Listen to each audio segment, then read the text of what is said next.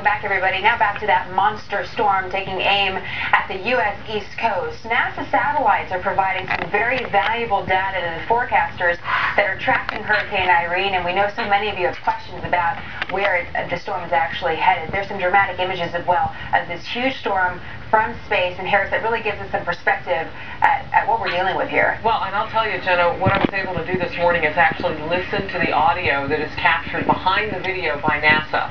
And it's just typically a narration, but if you listen in detail... Okay, watch, it's going to go from the middle of the L, right there, that panel, the solar panel. You're going to see it in the next frame.